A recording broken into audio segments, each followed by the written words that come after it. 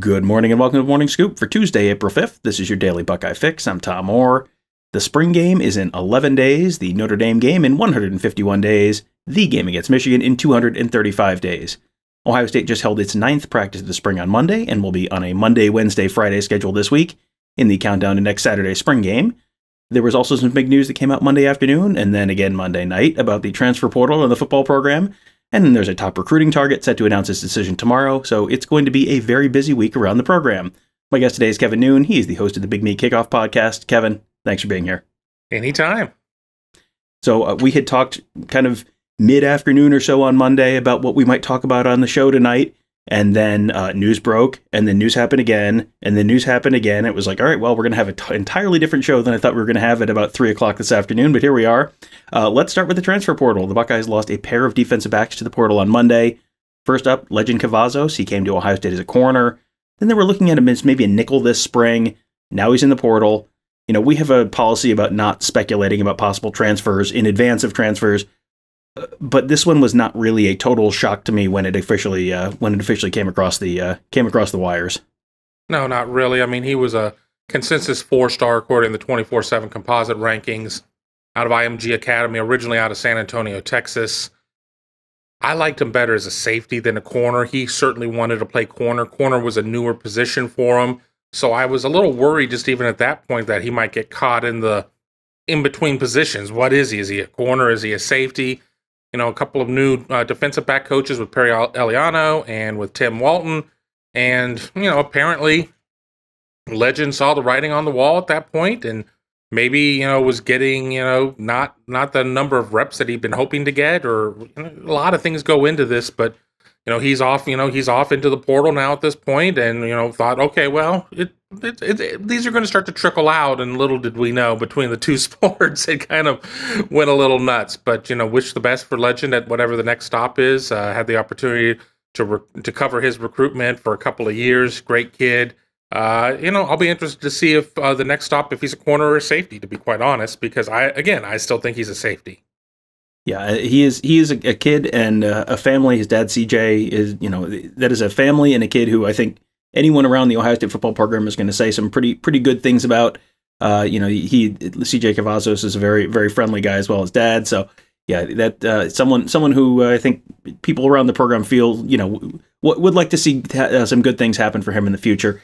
The interesting question with Cavazos is what his departure and his move off of cornerback and to that nickel spot this spring maybe tells us about the other corners, the younger corners, because it seems to me like if they moved him, they're probably feeling pretty okay with at least one of and maybe both of their younger corners, J.K. Johnson and Jordan Hancock.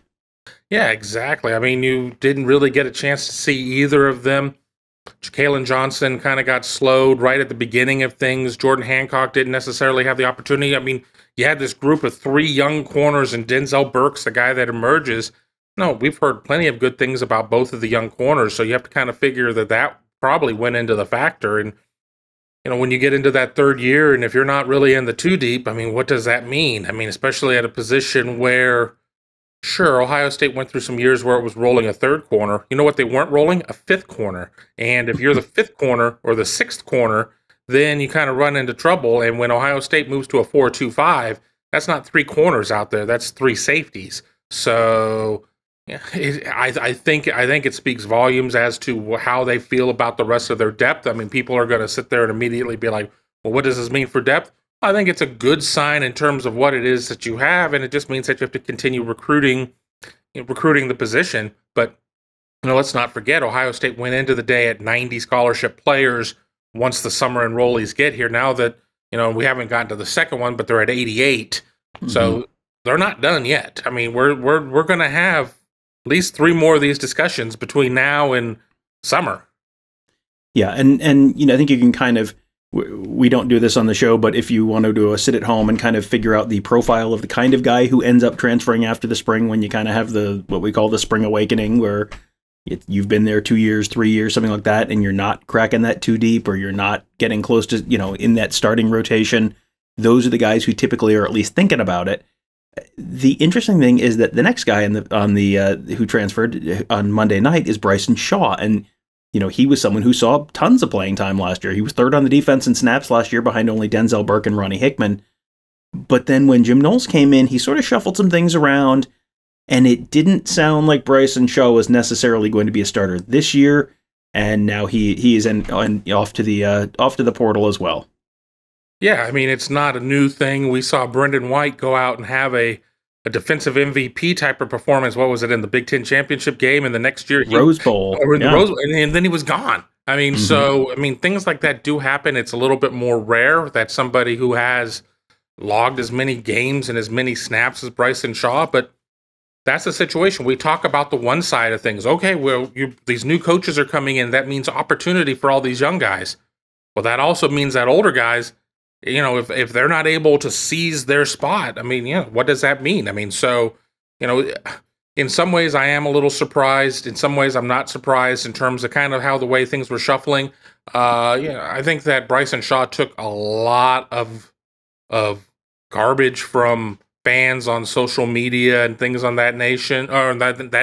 So, I think it'll be good for him to get a fresh start. I really do. It'll be interesting to see where he lands as well. But it's real. The Jim Knowles, head coach of the defense, going to come in and making changes. Well, 2 changes have been made at this point, and whether or not it was you should explore other opportunities, or it was you should explore other opportunities. We may never know exactly how that goes down, but here we are. Yeah, and he's someone who he was at that deep safety spot, what Knowles now calls the adjuster safety spot, and kind of going into the spring, I think we were sort of assuming that's probably Josh Proctor's job to lose once Proctor was back on the field and healthy, and he is kind of gradually doing more and more drills as you go through the spring, coming back off of that broken ankle. But now it sounds like maybe that's Ronnie Hickman's job. And so it'll be interesting to see how the rest of that defensive backfield shakes out and where Proctor maybe slots in. Does he move to the boundary safety spot? Does he stay in that adjuster spot? And does Hickman move back to boundary? I mean, there's a million possible permutations here, but it sounds like the position that Bryson Shaw had after Josh, he won that starting job after Josh Proctor went down. Well, now Proctor's back. Now maybe Hickman's in that spot as well. So it's just, all of a sudden you go from 1 on the depth chart to potentially 3, and that changes your outlook a little bit. Yeah, it'll be interesting to see where he ends up. He is a Maryland native, so don't be shocked if he ends up back, does the Keandre Jones route and goes back to play for his home state Terps. That's a possibility, but we'll see how that all shakes out. So that is 2 defensive backs who are headed out. And then there could be another one coming in later this week. That is safety prospect Malik Hartford. He is set to announce his decision on Wednesday. He's a 2023 recruit, so he's not going to just magically appear on the practice field this week. But, he could commit to the Buckeyes. And it sounds like, he's someone who's an in-state prospect who Perry Aliano was very familiar with before he came over to Ohio State. And it sounds like the Buckeyes may be the team to beat when he announces on Wednesday. Yeah, he has a list of, 7 schools. In a lot of ways, I feel it's one school. Certainly teams have taken their swings there. He does have kind of a who's who of the Midwest in terms of the schools that have made his list. But, I think when Ohio State really puts it down and says, we want to get an in-state kid, sometimes you run into issues with some of the kids out of the GCL and St. Ignatius when Notre Dame's involved. But, they've done such good work with Malik Hartford at this point, 6'3", I think 170, 175, just a big, long safety.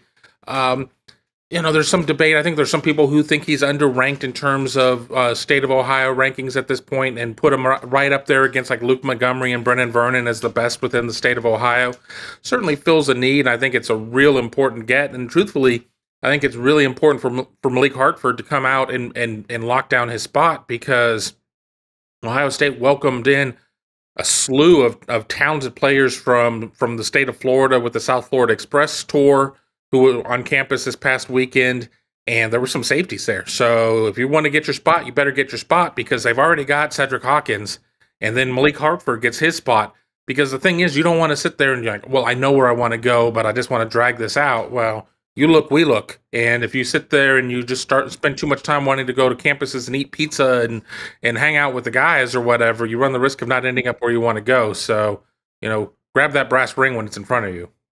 Yeah, and you mentioned his ranking. He is 150th nationally in the 247 composite, number 4 in the state of Ohio. 247's own proprietary rankings. they've got him 90th in the country and second in the state. So yeah, he is.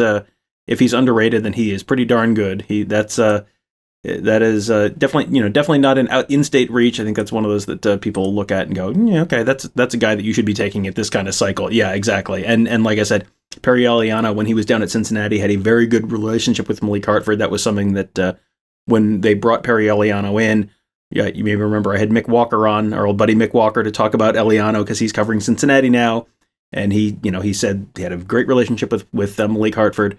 And that was one that he thought was probably going to end up as an Ohio State commitment. So we will find out for sure on Wednesday. But that's where that is for now. We mentioned earlier there were 3 guys in the portal. We talked about Lejond Cavazos. We talked about Bryson Shaw. The third guy is on the basketball front. On Monday night, John Rothstein reported that Justin Ahrens told him that he planned to transfer. Now, Ahrens started 19 games this year. But then you look through the game log for his season, and the minutes just kind of go off a cliff toward the end of the year. Like starting in the kind of second week of February, all of a sudden, a lot of 20 and 30-minute games turn into a lot of 10 and 12-minute games. He played 12 minutes against Loyola in the NCAA tournament, only 4 against Villanova. And you made this point on the board. Like, I mean, this is. I would call this like the next Ohio State team is like a Chris Holtman's version of the Ship of Theseus, where it's just what you had before, what you left port with and what you came back with, it is almost a philosophical discussion. Is this the same basketball team as last year or not?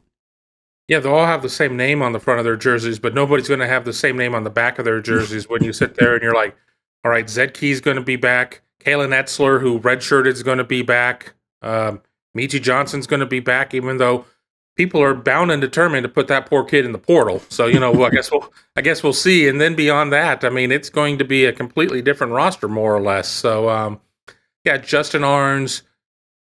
When you talk about a guy that's a distance shooter, so much of it is confidence. He just never really had confidence this year. He had a couple of games where he went off and looked like a Justin Ahrens of old, but there were just a lot of games where he didn't have the confidence, and it was not even a case of that he was just putting them up and not making them. There were times that he was just passing shots that he would normally take. So once you kind of lose that confidence, I mean, it's difficult to get out there and play you. And Justin Ahrens, he each year he got a little bit better at defense, but I would never put him on the All Big Ten defensive team in terms of what his defensive quotient was for the team. I mean, he was somebody that was just going to get out there and get you points, get you threes and get you threes. He only made like 4 or attempted or made 4 twos over the course of his career. We know what he was. John Diebler made a ton of threes, but he also made some twos. That wasn't in Justin Ahrens' game. So Justin walked with the team. He walked for senior day, so we kind of figured that he might be on his way out. He has a degree in hand.